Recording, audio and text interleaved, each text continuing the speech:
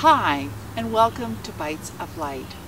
Last week on Bites of Light, we talked about loving oneself and taking care of oneself.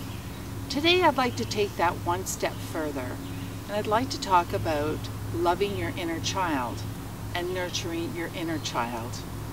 Do you know that in a lot of cases, when we're feeling emotional, it is usually the inner child that is coming up in us and wanting our attention. And if we're not aware of our inner child, we maybe respond more dramatically or we react strongly.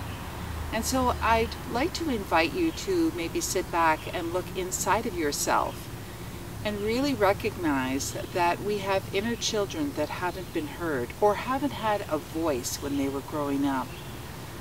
And if you can, sit and just call on that inner child in quietness and see who appears.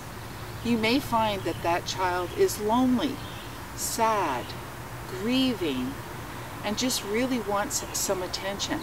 And so the nurturing starts there with going to that inner child and having an inner conversation about how much you love her.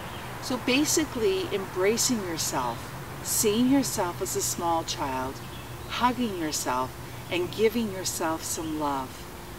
You'd be surprised at how healing this is. And if you can take some time every night or every morning to call him or her forward and really appreciate and tell that inner child that you're there for them, listening to them, loving them, you will see yourself shift drastically. Give it a whirl.